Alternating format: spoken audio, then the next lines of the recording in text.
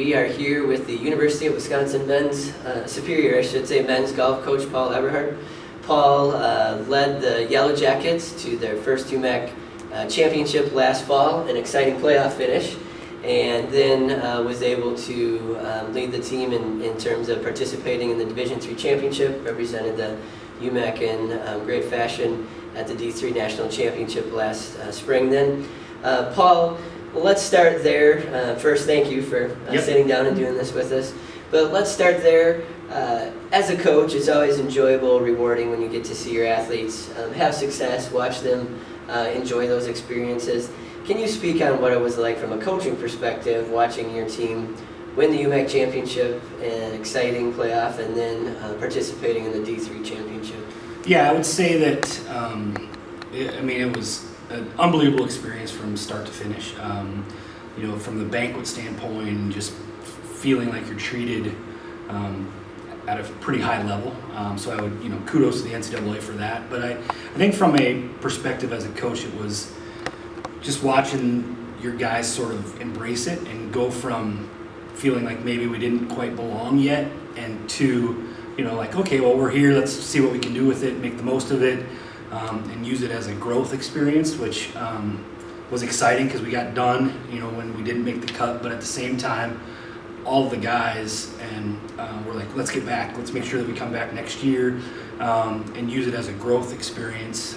And and from my perspective, try to tweak our schedule a little bit to make sure that we're playing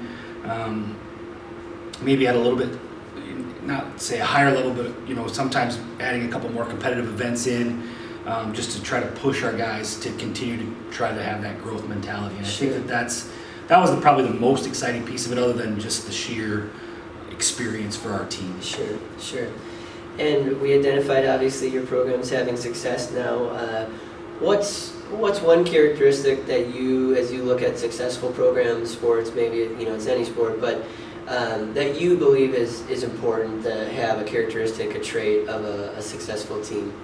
For me, it's always been trust. And I think you can build off of trust as that foundation. If your players trust in you, they know that you support them, that there's a relationship there that you've built or cultivated over time.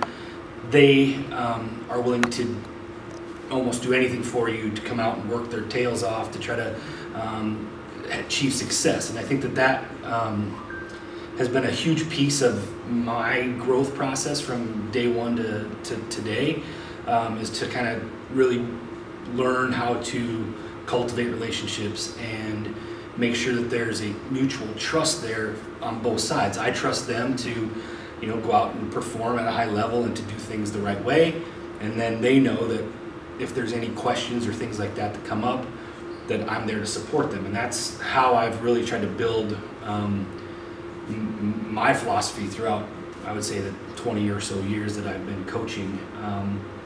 But it's really kind of been the foundation for everything I've done. Sure. And you mentioned now coaching 2 decades, 20 years. How are you different now in terms of coaching 20 years later? As you look back, what stands out of just what you've learned over that time and how you coach perhaps differently now?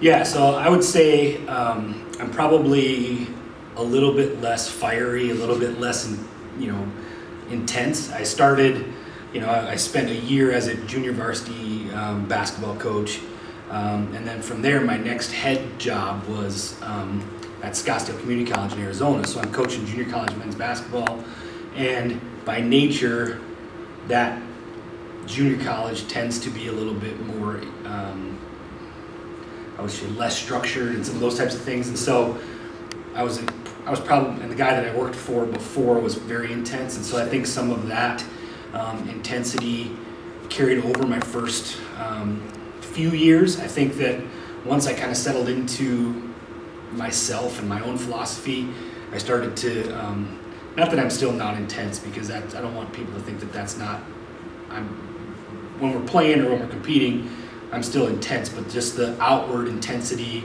has managed to simmer down quite a bit in the last 20 years. I mean, I think having kids and having 3 daughters and those types of things have all, helped to drop that a little bit. So I would say that's probably the thing for me that has been, I'm just a little bit more laid back than I probably was when I first got started. Sure, that's great.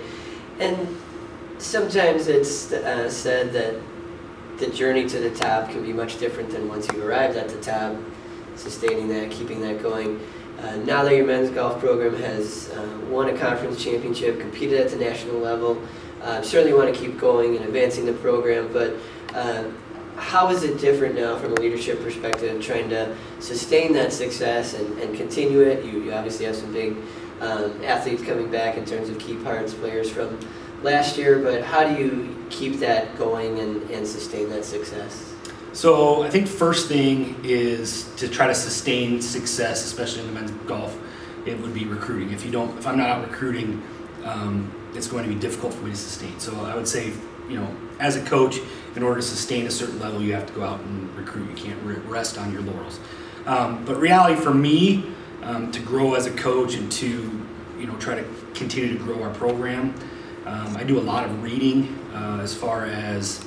And I wouldn't say just leadership books or those types of things, but because I do read those. But at the same time, I think just reading in general gives you a sense of it just widens your horizons. And so I think for me, I try to read just about every night. I try to put the social media and the electronics away, and I try to read a little bit before bed. It usually helps me relax and fall asleep. But the other thing I think I've tried to do is find, I coached basketball for a number of years also, and so I always look at what some of the younger coaches are doing or trying to do,